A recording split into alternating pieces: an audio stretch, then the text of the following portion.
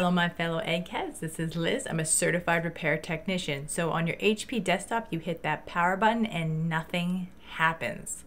You try plugging into a different outlet, still absolutely no power. No worries. I'm a certified technician. I'm going to take you through the troubleshooting process I would do to fix this.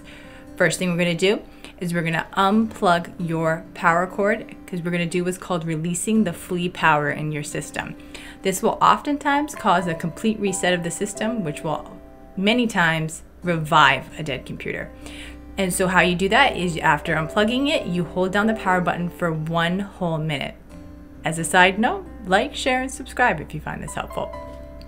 After 1 minute, hit the power button. Oftentimes, this will fix any sort of minor issues. I know it's simple, but computer repair shops charge you a small fortune for this service all the time. You just don't realize it. Next thing, I'm going to locate, if that doesn't work, the next thing I'm going to do is locate my CMOS battery inside the desktop, which is a coin-sized battery, keeping in mind my system's still unplugged.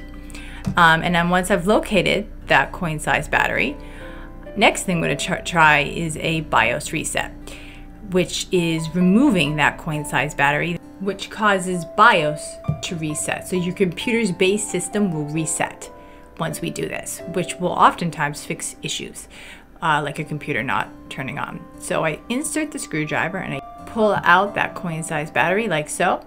And once again, I'm gonna leave it out for a minute. And this usually will reset that base system, which can cause the computer to revive once again.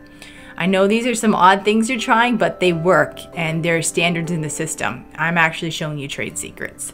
So we put it back in and then we're going to try turning on the computer once again and seeing if it revives. Next step is to hit that power button, see if it works.